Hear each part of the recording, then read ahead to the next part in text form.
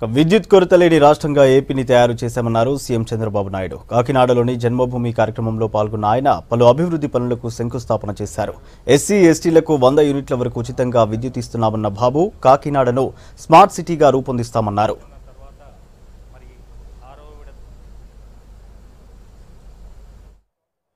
ఇంకో పక్క కాకినాడలో మీరు చూస్తే కాకినాడని ఒక స్మార్ట్ సిటీగా రూపొందిస్తున్నాం. రాష్ట్రంలో 4 అగ్ర నగరాల్లో మన కాకినాడ ఒకటిగా ఉంటుంది. ఒకప్పుడు 2014 కంటే ముందు రాష్ట్రం ఎట్లుంది, మీకు ఏ విధంగా సంక్షేమ కార్యక్రమాలు వచ్చాయి, ఈరోజు ఏ విధంగా ఉందో ఒక్కసారి బేరీ చేసుకోవాల్సిన అవసరం ఉంది.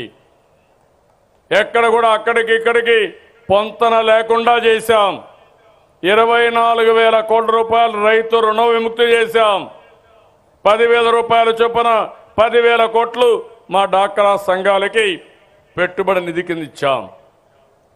సంక్షేమ కార్యక్రమాలు అన్నీ చేశాం. గర్భిణీ స్త్రీ దగ్గర నుంచి చనిపోయే వరకు, మహాప్రస్థానం వరకు అన్ని కార్యక్రమాలు చేశాం. విలేజ్ల్లో టౌన్లో అంతా ఇన్ఫ్రాస్ట్రక్చర్ డెవలప్ చేశాం.